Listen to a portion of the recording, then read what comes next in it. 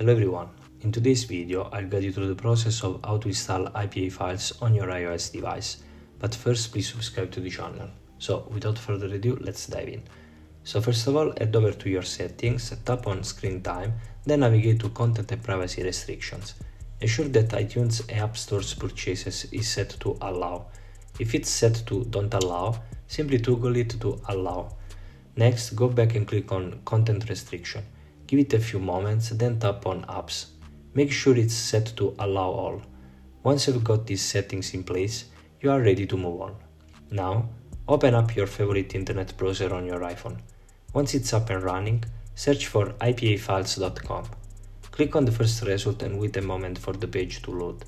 At this point, search for the specific app you are interested in downloading and installing. Once you have found it, simply tap on the app.